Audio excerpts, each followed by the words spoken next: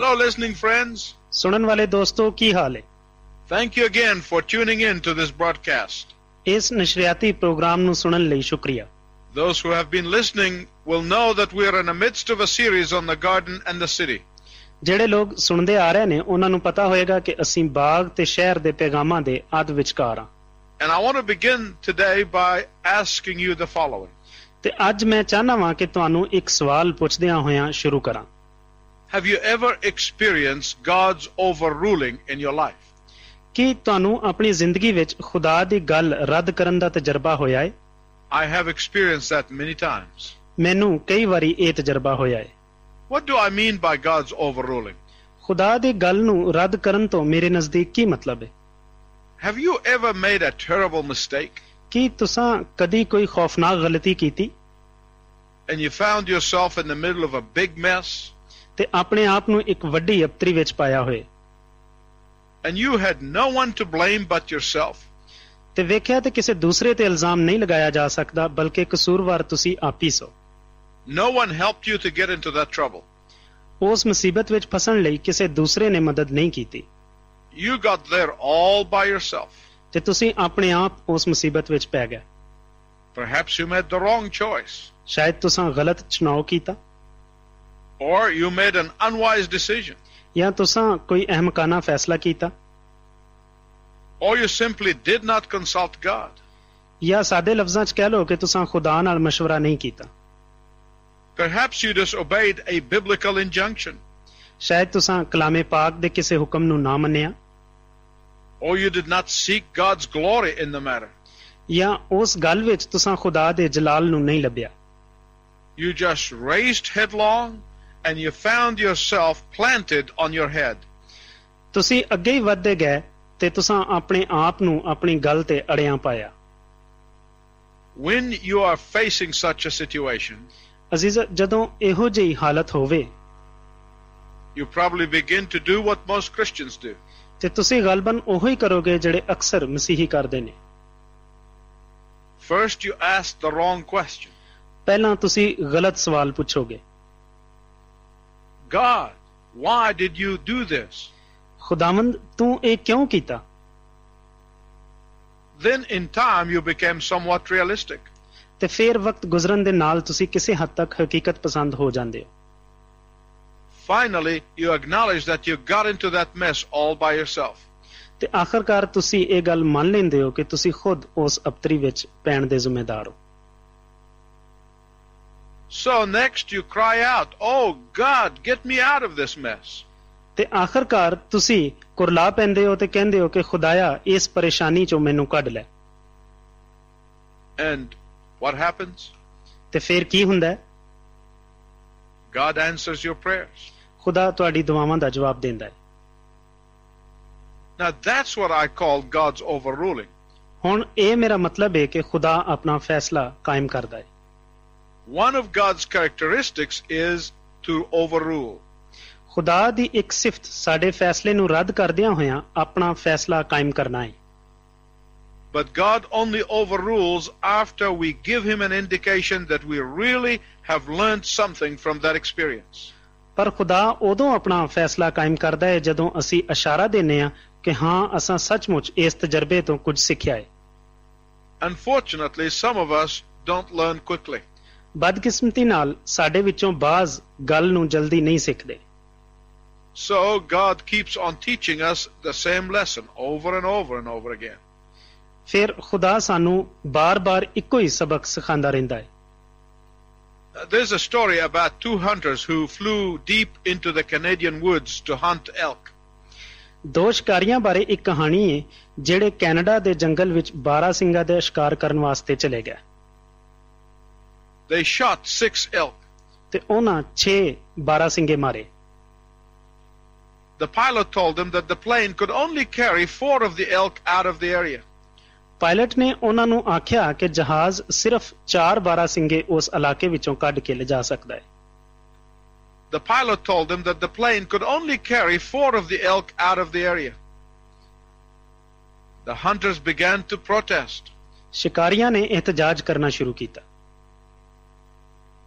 But the plane that carried us last year was exactly like this one. ਲੇਕਿਨ ਜਿਹੜਾ ਜਹਾਜ਼ ਸਾਨੂੰ ਪਿਛਲੇ ਸਾਲ ਲੈ ਗਿਆ ਸੀ ਬਿਲਕੁਲ ਇਸ ਤਰ੍ਹਾਂ ਦਾ ਸੀ। The horsepower was the same. ਉਹਦੀ ਤਾਕਤ ਵੀ ਇੰਨੀ ਸੀ The weather was similar. ਤੇ ਮੌਸਮ ਵੀ ਇਸ ਤਰ੍ਹਾਂ ਦਾ ਹੀ ਸੀ। And we had 6 elks then. ਤੇ ਸਾਡੇ ਕੋਲ ਉਦੋਂ ਵੀ 12 ਸਿੰਘੇ 6 ਹੀ ਸਨ। Why can't we take 6 now? ਤੇ ਹੁਣ ਫਿਰ ਅਸੀਂ 6 ਕਿਉਂ ਨਹੀਂ ਲੈ ਕੇ ਜਾ ਸਕਦੇ? And when the pilot heard this, he said, okay, and he loaded up the plane and took off. ਤੇ ਜਦੋਂ ਪਾਇਲਟ ਨੇ ਇਹ ਗੱਲ ਸੁਣੀ ਤੇ ਉਹ ਆਖਣ ਲੱਗਾ ਕਿ ਠੀਕ ਹੈ ਤੇ ਉਹਨੇ ਸਾਰਾ ਸਾਮਾਨ ਜਹਾਜ਼ ਤੇ ਲੱਦਿਆ ਤੇ ਜਹਾਜ਼ ਉਡਾ ਦਿੱਤਾ। But sure enough, there was insufficient power to climb out of the valley with all of this weight. ਲੇਕਿਨ ਯਕੀਨਨ ਉਸ ਵਾਦੀ ਵਿੱਚੋਂ ਸਾਰੇ ਸਾਮਾਨ ਨਾਲ ਨਿਕਲਣਾ ਮੁਸ਼ਕਿਲ ਸੀ ਕਿਉਂਕਿ ਜਹਾਜ਼ ਦੀ ਤਾਕਤ ਬਹੁਤ ਘੱਟ ਸੀ। And the plane crashed. ਤੇ ਜਹਾਜ਼ ਡਿੱਗ ਪਿਆ। As they stumbled out of the wreckage, one hunter asked the other, ਤੇ ਜਦੋਂ ਉਹ ਇਸ ਟੁੱਟੇ ਜਹਾਜ਼ ਵਿੱਚੋਂ ਬਾਹਰ ਨਿਕਲੇ ਤੇ ਇੱਕ ਸ਼ਿਕਾਰੀ ਨੇ ਦੂਜੇ ਨੂੰ ਆਖਿਆ, do you know where we are? ਤੈਨੂੰ ਕੁਝ ਪਤਾ ਹੈ ਅਸੀਂ ਕਿੱਥੇ ਹਾਂ? The other hunter replied, ਤੇ ਦੂਸਰੇ ਸ਼ਿਕਾਰੀ ਨੇ ਜਵਾਬ ਦਿੱਤਾ, he said, I'm not sure, ਇਹਦੇ ਬਾਰੇ ਮੈਨੂੰ ਕੋਈ ਯਕੀਨ ਨਹੀਂ, but I think we're about 2 miles from where we crashed last year. ਲੇਕਿਨ ਮੇਰਾ ਖਿਆਲ ਹੈ ਜਿੱਥੇ ਪਿਛਲੇ ਸਾਲ ਸਾਡਾ ਜਹਾਜ਼ ਡਿੱਗਿਆ ਸੀ ਉੱਥੋਂ ਕੋਈ 2 ਮੀਲ ਦੂਰ ਹਾਂ। We don't learn very good. ਅਸੀਂ ਅੱਛੀ ਤਰ੍ਹਾਂ ਨਹੀਂ ਸਿੱਖਿਆ। My focus in this message is not on learning lessons from our failure. ਇਸ ਪੈਗਾਮ ਵਿੱਚ ਮਰਕਜ਼ੀ ਨੁਕਤਾ ਨਾਕਾਮੀਆਂ ਤੋਂ ਸਿੱਖਣਾ ਨਹੀਂ ਹੈ, but rather on God's overruling when we repent. ਬਲਕਿ ਖੁਦਾ ਦੇ ਫੈਸਲੇ ਨੂੰ ਮੰਨਦਿਆਂ ਹੋਇਆਂ ਆਪਣੇ ਆਪ ਤੇ ਪਛਤਾਣਾ ਹੈ। The story of the prodigal son in Luke 15 is the best example of God's overruling of the foolishness and the stubbornness and the arrogance and the total self-focus of many people. ਲੂਕਾ 15 ਬਾਬ ਵਿੱਚ ਦਿੱਤੀ ਗਈ ਮੁਸਰਫ ਬੇਟੇ ਦੀ ਕਹਾਣੀ ਉਹਨਾਂ ਬਹੁਤੇ ਲੋਕਾਂ ਦੀ ਕਹਾਣੀ ਹੈ ਜਿਹੜੇ ਬੇਵਕੂਫੀ, ਜ਼ਿੱਦ, ਆਕੜ ਤੇ ਖੁਦ ਪ੍ਰਸਤੀ ਦੀ ਬਿਹਤਰੀਨ ਮਿਸਾਲ ਪੇਸ਼ ਕਰਦੇ ਨੇ। But until the boy turned and repent, God could not overrule and bring good out of bad. ਲੇਕਿਨ ਜਦੋਂ ਤੱਕ ਮੁੰਡਾ ਆਪਣੇ ਗੁਨਾਹ ਤੇ ਪਛਤਾਇਆ ਨਹੀਂ ਤੇ ਖੁਦਾ ਵੱਲ ਨਹੀਂ ਮੁੜਿਆ, ਖੁਦਾ ਬੁਰਾਈ ਚੋਂ ਅੱਛਾਈ ਪੈਦਾ ਨਹੀਂ ਕਰ ਸਕਦਾ ਸੀ। When the people of Israel rejected God as their king, ਜਦੋਂ ਇਸਰਾਇਲ ਨੇ ਖੁਦਾ ਨੂੰ ਆਪਣੇ ਬਾਦਸ਼ਾਹ ਦੇ ਤੌਰ ਤੇ ਰੱਦ ਕਰ ਦਿੱਤਾ and wanted a human king that they could manipulate and appease, ਤੇ ਇਨਸਾਨੀ ਬਾਦਸ਼ਾਹ ਮੰਗਿਆ ਤਾਂ ਕਿ ਉਹ ਆਪਣਾ ਸ਼ੌਕ ਪੂਰਾ ਕਰਨ ਤੇ ਗੱਠਜੋੜ ਕਰਕੇ ਹਕੂਮਤ ਚਲਾਉਣ, a king that they could flatter and lie to, ਇੱਕ ਐਸਾ ਬਾਦਸ਼ਾਹ ਜਿਹਦੀ ਉਹ ਖੁਸ਼ਾਮਦ ਕਰ ਸਕਣ ਤੇ ਉਹਦੇ ਸਾਹਮਣੇ ਝੂਠ ਬੋਲਣ, God gave them Saul, who made their lives miserable for 40 years. ਖੁਦਾ ਨੇ ਉਹਨਾਂ ਨੂੰ ਸਾਊਲ ਦਿੱਤਾ ਜਿਨੇ 40 ਵਰੇ ਤੱਕ ਉਹਨਾਂ ਦੀ ਜ਼ਿੰਦਗੀਆਂ ਔਖੀਆਂ ਕੀਤੀ ਰੱਖੀਆਂ। But when the people of Israel repented, ਲੇਕਿਨ ਫਿਰ ਜਦੋਂ ਇਸਰਾਈਲੀ ਲੋਕਾਂ ਨੇ ਤੋਬਾ ਕੀਤੀ, God overruled and gave them King David. ਖੁਦਾ ਨੇ ਆਪਣਾ ਫੈਸਲਾ ਕਾਇਮ ਕੀਤਾ ਤੇ ਉਹਨਾਂ ਨੂੰ ਦਾਊਦ ਬਾਦਸ਼ਾਹ ਦਿੱਤਾ। It is the nature of God to overrule. ਇਹ ਖੁਦਾ ਦੀ ਫਿਤਰਤ ਹੈ ਕਿ ਉਹ ਆਪਣਾ ਫੈਸਲਾ ਕਾਇਮ ਕਰਦਾ ਹੈ।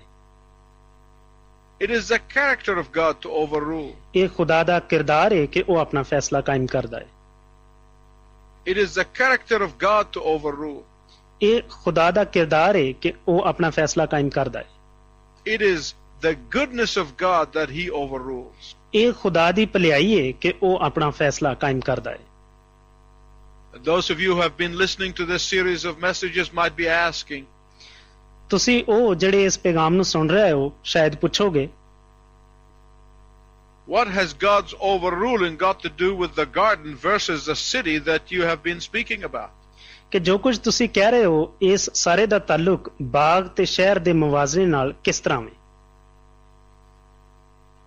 It has everything to do with it. ਇਹਦਾ ਹਰ ਤਰ੍ਹਾਂ ਦੇ ਨਾਲ ਤਾਲੁਕ ਹੈ। First, let me summarize. ਪਹਿਲਾਂ ਮੈਨੂੰ ਇਹਦਾ ਖੁਲਾਸਾ ਬਿਆਨ ਕਰਨ ਦਿਓ। First, we saw that God's perfect will was for Adam and Eve to live in a garden. ਪਹਿਲਾਂ ਅਸੀਂ ਵੇਖਿਆ ਕਿ ਖੁਦਾ ਦੀ ਇਹ ਕਾਮਲ ਮਰਜ਼ੀ ਸੀ ਕਿ ਆਦਮ ਤੇ ਹਵਾ ਇੱਕ ਬਾਗ ਵਿੱਚ ਰਹਿਣ।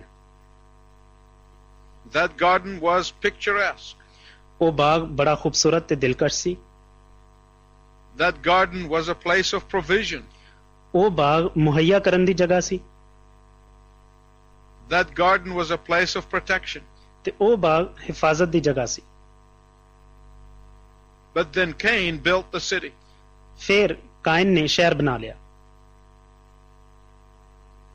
And Cain's city became a prototype of all subsequent cities. ਤੇ ਕਾਇਨ ਦਾ ਸ਼ਹਿਰ ਬਾਅਦ ਦੇ ਸ਼ਹਿਰਾਂ ਦਾ ਪਹਿਲਾ ਨਮੂਨਾ ਬਣ ਗਿਆ। And we saw that in the city of man there is rootlessness and restlessness. ਤੇ ਅਸਾਂ ਵੇਖਿਆ ਕਿ ਬੰਦੇ ਦੇ ਸ਼ਹਿਰ ਵਿੱਚ ਬੇਜੜਪਨ ਤੇ ਬੇਕਰਾਰੀ ਹੁੰਦੀ ਹੈ। In the city of man there is loneliness. ਬੰਦੇ ਦੇ ਸ਼ਹਿਰ ਵਿੱਚ ਅਕਲਾਪਾ ਹੁੰਦਾ ਹੈ। In the city of man there is superficiality and artificiality. ਬੰਦੇ ਦੇ ਸ਼ਹਿਰ ਵਿੱਚ ਬਨਾਵਟ ਤੇ ਜ਼ਾਹਿਰੀਪਨ ਪਾਇਆ ਜਾਂਦਾ ਹੈ। In the city of man there is pride and arrogance. ਬੰਦੇ ਦੇ ਸ਼ਹਿਰ ਵਿੱਚ ਗਰੂਰ ਤੇ ਆਕੜ ਹੁੰਦੀ ਹੈ। Then we saw that the consequences of that arrogance brought about the flood. ਫਿਰ ਅਸਾਂ ਵੇਖਿਆ ਕਿ ਗਰੂਰ ਦੇ ਨਤੀਜੇ ਵਿੱਚ ਸੈਲਾਬ ਆਇਆ। We saw how out of one man by the name of Noah the earth began to be repopulated again. ਫਿਰ ਅਸਾਂ ਵੇਖਿਆ ਕਿ ਕਿਸ ਤਰ੍ਹਾਂ ਇੱਕ ਆਦਮੀ ਨੂਹ ਦੇ ਜ਼ਰੀਏ ਦੁਨੀਆ ਦੁਬਾਰਾ ਆਬਾਦ ਹੋਣਾ ਸ਼ੁਰੂ ਹੋਈ। One of Noah's sons honored his father and he was blessed. ਨੂਹ ਦੇ ਇੱਕ ਪੁੱਤਰ ਨੇ ਆਪਣੇ ਪਿਓ ਦੀ ਬੜੀ ਇੱਜ਼ਤ ਕੀਤੀ ਤੇ ਉਹਨੂੰ ਬਰਕਤ ਮਿਲੀ। That man was Shem. ਉਸ ਬੰਦੇ ਦਾ ਨਾਂ sim C. Another son by the name of Ham dishonored his father and he was cursed. ਤੇ ਇੱਕ ਹੋਰ ਪੁੱਤਰ ਜਿਹਦਾ ਨਾਂ ਹਾਮ ਸੀ ਉਹਨੇ ਆਪਣੇ ਪਿਓ ਨੂੰ ਬੇਇੱਜ਼ਤ ਕੀਤਾ ਤੇ ਉਹਨੂੰ ਲਾਨਤ ਮਿਲੀ। Ham and his descendants went further away from God and his garden. ਹਾਮ ਤੇ ਉਹਦੀ ਔਲਾਦ ਖੁਦਾ ਕੋਲੋਂ ਤੇ ਉਹਦੇ ਬਾਗ ਕੋਲੋਂ ਹੋਰ ਦੂਰ ਹੁੰਦੇ ਗਏ। We saw in the last broadcast how Nimrod built a tower for the worship of the zodiac. ਅਸਾਂ ਪਿਛਲੇ ਪ੍ਰੋਗਰਾਮ ਵਿੱਚ ਵੇਖਿਆ ਕਿ ਨਮਰੂਦ ਨੇ ਕਿਸ ਤਰ੍ਹਾਂ ਆਪਣੇ ਵੱਡੇ ਦੇਵਤਾ ਦੀ ਪੂਜਾ ਲਈ ਇੱਕ ਬੁਰਜ ਬਣਾਇਆ। We saw how the Babylonians had a vision for a city without God. ਅਸਾਂ ਇਹ ਵੀ ਵੇਖਿਆ ਕਿ ਕਿਸ ਤਰ੍ਹਾਂ ਬਾਬਲ ਦੇ ਲੋਕ ਬੇਖੁਦਾ ਸ਼ਹਿਰ ਦੀ ਰੋਇਆ ਰੱਖਦੇ ਸਨ। They had a vision for a city that steals God's glory and gives it to the devil. ਉਹਨਾਂ ਦੀ ਰੋਇਆ ਇੱਕ ਅਜਿਹੇ ਸ਼ਹਿਰ ਵਾਸਤੇ ਸੀ ਜਿਹੜਾ ਖੁਦਾ ਦੇ ਜਲਾਲ ਨੂੰ ਚੋਰੀ ਕਰਕੇ ਸ਼ੈਤਾਨ ਨੂੰ ਜਲਾਲ ਦੇਣਾ ਸੀ। They had a vision for a city that is thoroughly preoccupied with self-worship. ਉਹਨਾਂ ਦੀ ਰੋਇਆ ਇੱਕ ਅਜਿਹੇ ਸ਼ਹਿਰ ਵਾਸਤੇ ਸੀ ਜਿਹੜਾ ਪੂਰੀ ਤਰ੍ਹਾਂ ਨਾਲ ਖੁਦਪ੍ਰਸਤੀ ਤੇ ਖੁਦਗਰਜ਼ੀ ਨਾਲ ਭਰਿਆ ਹੋਏ। And in this case, we also saw the consequences of living for self. ਤੇ ਇਸ ਮਾਮਲੇ ਵਿੱਚ ਅਸਾਂ ਖੁਦ ਹੀ ਲਈ ਜ਼ਿੰਦਾ ਰਹਿਣ ਦੇ ਕਈ ਨਤੀਜੇ ਵੇਖੇ। The consequences were confusion and babbling. ਘਬਰਾਹਟ, ਪਰੇਸ਼ਾਨੀ ਤੇ ਬੁੜਬੜਾਹਟ ਇਹਦੇ ਨਤੀਜੇ ਸਨ। Cain's city brought about flood. Coin ਦੇ ਸ਼ਹਿਰ ਦੀ ਵਜ੍ਹਾ ਨਾਲ ਤੂਫਾਨ ਆਇਆ।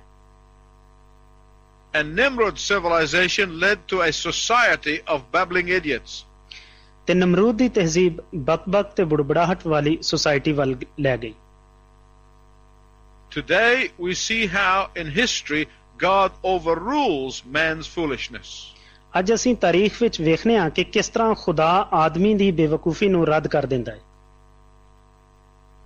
Today we will see that God in his sovereign grace ਅੱਜ ਅਸੀਂ ਵੇਖਾਂਗੇ ਕਿ ਖੁਦਾ ਆਪਣੇ ਸਾਰੇ ਫਜ਼ਲ ਨਾਲ reveals himself to one man of Shem's descendants by the name of Abraham.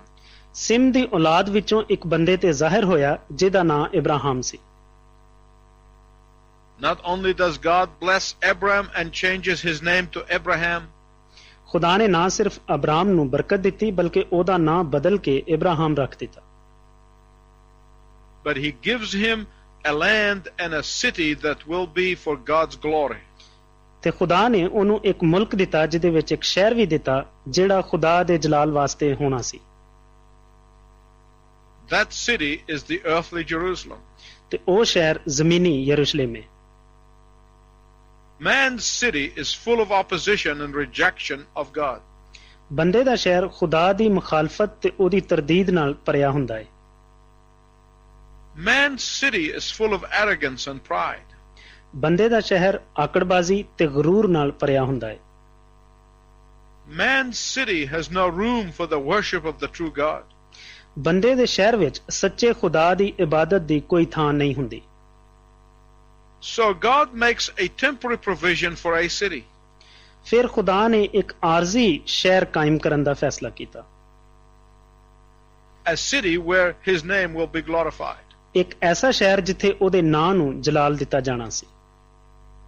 God makes a temporary provision for a city where God is worshipped and his name is lifted up. ਖੁਦਾ ਇੱਕ ਸ਼ਹਿਰ ਲਈ ਆਰਜ਼ੀ ਗੁੰਜਾਇਸ਼ ਪੈਦਾ ਕਰਦਾ ਹੈ ਜਿੱਥੇ ਉਹਦੀ ਇਬਾਦਤ ਹੋਣੀ ਹੈ ਤੇ ਉਹਦੇ ਨਾਂ ਨੂੰ ਉੱਚਾ ਕੀਤਾ ਜਾਣਾ ਸੀ। God makes a temporary provision for a city where people of all nationalities and backgrounds can come and learn from the true God. ਖੁਦਾ ਇੱਕ ਐਸੇ ਆਰਜ਼ੀ ਸ਼ਹਿਰ ਦੀ ਗੁੰਜਾਇਸ਼ ਬਣਾ ਰਿਹਾ ਸੀ ਜਿੱਥੇ ਸਾਰੀਆਂ ਕੌਮਾਂ ਤੇ ਨਸਲਾਂ ਦੇ ਲੋਕ ਆ ਕੇ ਸੱਚੇ ਖੁਦਾ ਦੀ ਪ੍ਰਸਤਿਸ਼ ਕਰ ਸਕਣ ਤੇ ਉਹਦੇ ਕੋਲੋਂ ਸਿੱਖਣ। Have you noticed that I kept on saying it was a temporary city? ਕੀ ਤੁਸੀਂ ਗੌਰ ਕੀਤਾ ਹੈ ਕਿ ਮੈਂ ਇਹ ਕਹਿੰਦਾ ਜਾ ਰਿਹਾ ਹਾਂ ਕਿ ਇਹ ਇੱਕ ਆਰਜ਼ੀ ਸ਼ਹਿਰ ਸੀ। This is important because Christians focus on the heavenly Jerusalem, not the earthly one. ਇਹ ਜ਼ਰੂਰੀ ਹੈ ਕਿਉਂ ਜੋ ਮਸੀਹਾਂ ਦੀ ਤਵੱਜੋ ਅਸਮਾਨੀ ਯਰੂਸ਼ਲਮ ਤੇ ਵੇ ਨਾ ਕਿ ਜ਼ਮੀਨੀ ਤੇ। God makes a temporary provision for a city called the city of peace. ਖੁਦਾ ਅਮਨ ਦਾ ਸ਼ਹਿਰ ਕਹਿਲਵਾਉਣ ਵਾਸਤੇ ਇੱਕ ਆਰਜ਼ੀ ਸ਼ਹਿਰ ਦੀ ਗੁੰਜਾਇਸ਼ ਪੈਦਾ ਕਰਦਾ ਹੈ। Why peace? ਅਮਨ ਕਿਉਂ? Because Melchizedek, the king of righteousness, was also the king of Salem or the king of peace. ਕਿਉਂਕਿ ਮਿਲਕੇ ਸਿਦਕ ਰਾਸਤਬਾਜ਼ੀ ਦਾ ਬਾਦਸ਼ਾਹ, ਸਾਲਮ ਦਾ ਬਾਦਸ਼ਾਹ ਜਾਂ ਅਮਨ ਦਾ ਬਾਦਸ਼ਾਹ ਸੀ। And Melchizedek dwelt there. ਤੇ ਮਿਲਕੇ ਸਿਦਕ ਉੱਥੇ ਰਹਿੰਦਾ ਸੀ। We first hear of Jerusalem when Abraham meets Melchizedek. ਅਸੀਂ ਪਹਿਲੀ ਵਾਰੀ ਯਰੂਸ਼ਲਮ ਦੇ ਬਾਰੇ ਉਦੋਂ ਸੁਣਨੇ ਆ ਜਦੋਂ ਇਬਰਾਹਿਮ ਦੀ ਮੁਲਾਕਾਤ ਮਿਲਕੇ ਸਿਦਕ ਨਾਲ ਹੋਈ। Abraham gave the king a tenth of all of his possessions. Ibrahim ਨੇ ਆਪਣੇ ਮਾਲ ਦਾ 10ਵਾਂ ਹਿੱਸਾ ਬਾਦਸ਼ਾਹ ਨੂੰ ਦਿੱਤਾ। Then Abraham, in total obedience to God, offers his son as a sacrifice on Mount Moriah near Jerusalem. ਫਿਰ ਇਬਰਾਹਿਮ ਖੁਦਾ ਨਾਲ ਪੂਰੀ ਤਾਬੇਦਾਰੀ ਲਈ ਯਰੂਸ਼ਲਮ ਦੇ ਨਜ਼ਦੀਕ ਆਪਣੇ ਪੁੱਤਰ ਨੂੰ ਮੋਰੀਆ ਦੇ ਪਹਾੜ ਤੇ ਕੁਰਬਾਨੀ ਦੇ ਤੌਰ ਤੇ ਪੇਸ਼ ਕਰਦਾ ਹੈ। But God again overrules and accepts Abraham's sacrifice. ਪਰ ਖੁਦਾ ਦੁਬਾਰਾ ਆਪਣਾ ਫੈਸਲਾ ਕਾਇਮ ਕਰਦਾ ਹੈ ਤੇ ਇਬਰਾਹਿਮ ਦੀ ਕੁਰਬਾਨੀ ਨੂੰ ਕਬੂਲ ਕਰਦਾ ਹੈ। And provides the sacrifice himself. ਤੇ ਫਿਰ ਉਹ ਖੁਦ ਹੀ ਕੁਰਬਾਨੀ ਪੇਸ਼ ਕਰਦਾ ਹੈ। But it is not until King David conquers the city and takes it from the Jebusites that it becomes the center of the worship of the true God. ਲੇਕਿਨ ਇਹ ਉਦੋਂ ਤੱਕ ਨਹੀਂ ਹੁੰਦਾ ਜਦੋਂ ਤੱਕ ਦਾਊਦ ਸ਼ਹਿਰ ਨੂੰ ਫਤਹ ਨਹੀਂ ਕਰ ਲੈਂਦਾ ਤੇ ਯਬੂਸੀਆਂ ਕੋਲੋਂ ਇਹਨੂੰ ਲੈ ਕੇ ਦੁਬਾਰਾ ਸੱਚੇ ਖੁਦਾ ਦੀ ਇਬਾਦਤ ਲਈ ਮਰਕਜ਼ ਨਹੀਂ ਬਣਾਉਂਦਾ। There are three things that you need to know about earthly Jerusalem. ਜ਼ਮੀਨੀ ਯਰੂਸ਼ਲਮ ਦੇ ਬਾਰੇ ਤੁਹਾਨੂੰ 3 ਚੀਜ਼ਾਂ ਜਾਣਨਾ ਜ਼ਰੂਰੀ ਹੈ। We will not be able to cover them all today, but we will continue in the next broadcast. ਅਸੀਂ ਅੱਜ ਸਾਰੀਆਂ ਗੱਲਾਂ ਖਤਮ ਨਹੀਂ ਕਰ ਸਕਦੇ, ਫਿਰ ਵੀ ਆਪਣੇ ਅਗਲੇ ਰੇਡੀਓ ਪ੍ਰੋਗਰਾਮਾਂ ਵਿੱਚ ਇਹਨਾਂ ਨੂੰ ਜਾਰੀ ਰੱਖਾਂਗੇ। Well, first of all, ਲੇਕਿਨ ਸਭ ਤੋਂ ਪਹਿਲਾਂ Jerusalem was a temporary city chosen by grace. ਯਰੂਸ਼ਲਮ ਫਜ਼ਲ ਨਾਲ ਚੁਣਿਆ ਹੋਇਆ ਇੱਕ ਆਰਜ਼ੀ ਸ਼ਹਿਰ ਸੀ। Second, ਦੂਸਰੀ ਗੱਲ, Jerusalem was a city with conditional blessing. ਯਰੂਸ਼ਲਮ ਇੱਕ ਮਸ਼ਰੂਤ ਬਰਕਤ ਵਾਲਾ ਸ਼ਹਿਰ ਸੀ। Third, ਤੀਸਰੀ ਗੱਲ, Jerusalem was a foreshadow of the heavenly Jerusalem. ਜ਼ਮੀਨੀ ਯਰੂਸ਼ਲਮ ਆਸਮਾਨੀ ਯਰੂਸ਼ਲਮ ਦਾ ਪੇਸ਼ਗੀ ਸਾਇਆ ਸੀ। Let's look closely at these three things. ਆਓ ਇਹਨਾਂ ਤਿੰਨਾਂ ਚੀਜ਼ਾਂ ਨੂੰ ਧਿਆਨ ਨਾਲ ਵੇਖੀਏ। Jerusalem was a temporary city chosen by God's grace. ਯਰੂਸ਼ਲਮ ਖੁਦਾ ਦੇ ਫਜ਼ਲ ਨਾਲ ਚੁਣਿਆ ਹੋਇਆ ਇੱਕ ਆਰਜ਼ੀ ਸ਼ਹਿਰ ਸੀ। David had a deep desire to honor God. Dawood ਦੇ ਦਿਲ ਵਿੱਚ ਖੁਦਾ ਦੀ ਤਾਜ਼ੀਮ ਕਰਨ ਦੀ ਗਹਿਰੀ ਖਾਸ਼ ਸੀ। David had a deep desire to revere God. ਖੁਦਾ ਦੀ ਇੱਜ਼ਤ ਕਰਨ ਵਾਸਤੇ ਦਾਊਦ ਦੇ ਦਿਲ ਵਿੱਚ ਇੱਕ ਬਹੁਤ ਵੱਡੀ ਗਹਿਰੀ ਖਾਸ਼ ਸੀ। David wanted to be in the presence of God. Dawood ਖੁਦਾ ਦੀ ਹਜ਼ੂਰੀ ਵਿੱਚ ਰਹਿਣ ਦੀ ਖਾਸ਼ ਰੱਖਦਾ ਸੀ। And God, in his sovereign act of grace and election, honored that desire. ਤੇ ਖੁਦਾ ਆਪਣੇ ਫਜ਼ਲ ਤੇ ਚੁਣਾਵ ਦੇ ਇਕਤਦਾਰੇ ਆਲਾ ਦੇ ਅਮਲ ਵਿੱਚ ਉਹਦੀ ਖਾਸ਼ ਦੀ ਇੱਜ਼ਤ ਕਰਦਾ ਸੀ। My listening friends, I want you to listen very carefully as we conclude. ਸੁਣਨ ਵਾਲੇ ਮੇਰੇ ਦੋਸਤੋ, ਮੈਂ ਚਾਹਨਾ ਤੁਸੀਂ ਬੜੇ ਧਿਆਨ ਨਾਲ ਸੁਣੋ ਇਸ ਤੋਂ ਪਹਿਲਾਂ ਕਿ ਅਸੀਂ ਨਤੀਜਾ ਕੱਢੀਏ। If your desire is to honor the Lord Jesus Christ in your life, ਅਗਰ ਤੁਹਾਡੀ ਆਪਣੀ ਜ਼ਿੰਦਗੀ ਵਿੱਚ ਖੁਦਾਵੰਦ ਯਿਸੂ ਮਸੀਹ ਨੂੰ ਇੱਜ਼ਤ ਦੇਣ ਦੀ ਖਾਸ਼ ਮੌਜੂਦ ਹੈ, God will bless you. ਖੁਦਾ ਤੁਹਾਨੂੰ ਬਰਕਤ ਦੇਵੇਗਾ। If your desire in life is the glory of God like King David, ਅਗਰ ਤੁਹਾਡੀ ਜ਼ਿੰਦਗੀ ਵਿੱਚ ਦਾਊਦ ਬਾਦਸ਼ਾਹ ਵਾਂਗਰੂ ਖੁਦਾ ਨੂੰ ਇੱਜ਼ਤ ਦੇਣ ਦੀ ਖਾਸ਼ ਮੌਜੂਦ ਹੈ, God will overrule the fumbling and the stumbling in your life. ਖੁਦਾ ਤੁਹਾਡੀ ਜ਼ਿੰਦਗੀ ਵਿੱਚ ਹਰ ਤਰ੍ਹਾਂ ਦੇ ਹਾਲਾਤ ਵਿੱਚ ਆਪਣੇ ਫੈਸਲੇ ਨੂੰ ਕਾਇਮ ਕਰੇਗਾ, like he did with David. ਜਿਸ ਤਰ੍ਹਾਂ ਉਹਨੇ ਦਾਊਦ ਨਾਲ ਕੀਤਾ। As we have said many times during these broadcasts, ਜਿਸ ਤਰ੍ਹਾਂ ਅਸੀਂ ਆਪਣੇ ਰੇਡੀਓ ਪ੍ਰੋਗਰਾਮਾਂ ਵਿੱਚ ਬੜੀ ਵਾਰੀ ਆਖ ਚੁੱਕੇ ਹਾਂ, God's original intention is for man to live in a garden. ਖੁਦਾ ਦਾ ਇਨਸਾਨ ਵਾਸਤੇ ਅਸਲੀ ਇਰਾਦਾ ਇਹ ਵੇ ਕਿ ਉਹ ਖੁਦਾ ਦੇ ਬਾਗ ਵਿੱਚ ਰਵੇ। But man built the city. ਪਰ ਆਦਮੀ ਨੇ ਸ਼ਹਿਰ ਬਣਾਇਆ। In an act of overruling man's rebellion and stubbornness, ਆਦਮੀ ਦੀ ਬਗਾਵਤ ਤੇ ਜ਼ਿੱਦ ਦੇ ਨਤੀਜੇ ਵਿੱਚ God permitted David to have a city. ਖੁਦਾ ਨੇ ਦਾਊਦ ਨੂੰ ਇੱਕ ਸ਼ਹਿਰ ਬਣਾਉਣ ਦੀ ਇਜਾਜ਼ਤ ਦਿੱਤੀ। A city that was to be set aside for the honor and the glory of God. ਇੱਕ ਐਸਾ ਸ਼ਹਿਰ ਜਿਹੜਾ ਖੁਦਾ ਦੇ ਜਲਾਲ ਤੇ ਉਹਦੀ ਇੱਜ਼ਤ ਲਈ ਅਲੱਗ ਕੀਤਾ ਜਾਣਾ ਸੀ। Tune in next time and we will learn more about this city set aside for God. ਅਗਲੀ ਵਾਰੀ ਰੇਡੀਓ ਤੇ ਇਸ ਸ਼ਹਿਰ ਦੇ ਬਾਰੇ ਬਹੁਤ ਕੁਝ ਦੱਸਾਂਗੇ ਜਿਹੜਾ ਖੁਦਾ ਵਾਸਤੇ ਵੱਖ ਕੀਤਾ ਗਿਆ। I will also tell you about the new Jerusalem. ਮੈਂ ਤੁਹਾਨੂੰ ਨਵੇਂ ਯਰੂਸ਼ਲਮ ਦੇ ਬਾਰੇ ਵੀ ਦੱਸਾਂਗਾ। The heavenly Jerusalem. ਆਸਮਾਨੀ ਯਰੂਸ਼ਲਮ ਦੇ ਬਾਰੇ। Which is the hope of all those who come to the Lord Jesus Christ. ਜਿਹੜਾ ਉਹਨਾਂ ਸਭਨਾਂ ਦੀ ਉਮੀਦ ਹੈ ਜਿਹੜੇ ਖੁਦਾਵੰਦ ਯਿਸੂ ਮਸੀਹ ਕੋਲ ਆ ਜਾਂਦੇ ਨੇ। Until next time, I wish you God's richest blessing. ਅਗਲੇ ਪ੍ਰੋਗਰਾਮ ਤੱਕ ਮੇਰੀ ਦੁਆ ਹੈ ਖੁਦਾ ਤੁਹਾਨੂੰ ਬੜੀ ਬਰਕਤ ਦੇ।